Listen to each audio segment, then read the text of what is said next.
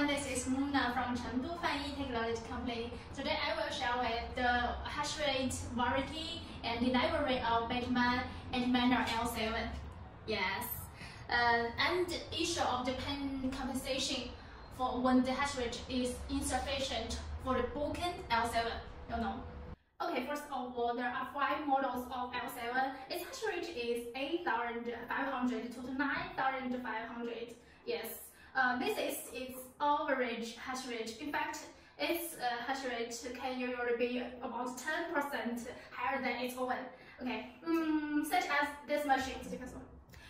This is a brand new Antminer L7 and its hash rate is 8,800 mAh.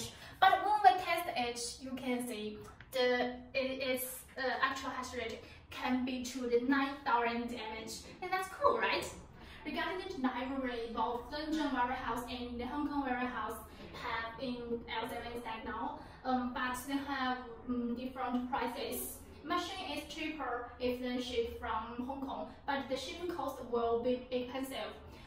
If the shipping from Shenzhen warehouse, the shipping cost is normal, but the price of the machines is more expensive than Hong Kong's. So when you buy them, please confirm where you want them shipped from. Unlike other Antminer machines, the warranty of L7 is only half a year. So there is any problems with the machine during the warranty period, you can first consult the Bitmain after-sales customer service. Yes. You also can contact your supplier to help to sell it. Okay, finally, let's talk about the most controversial about L7 compensation. Now Bitmain official is negotiating with all suppliers about the details of compensation for L7, so please don't worry, be patient, we will contact you.